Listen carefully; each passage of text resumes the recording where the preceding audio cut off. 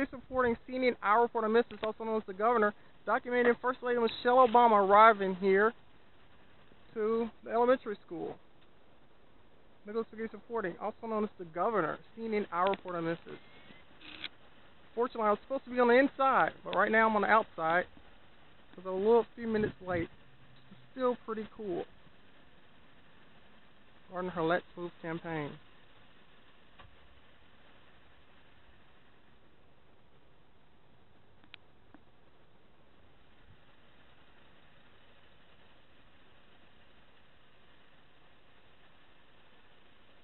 First Lady of the United States.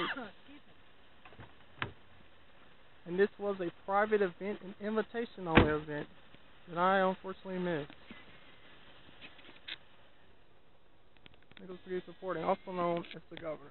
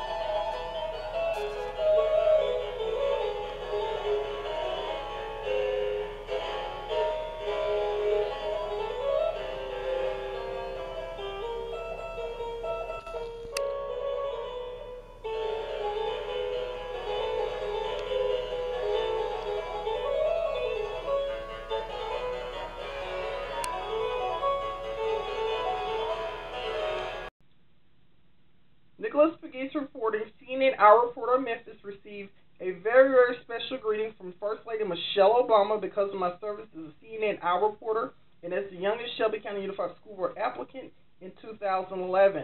Miss Obama in July of 2007 was ranked 10 of the world's best dressed persons in the world.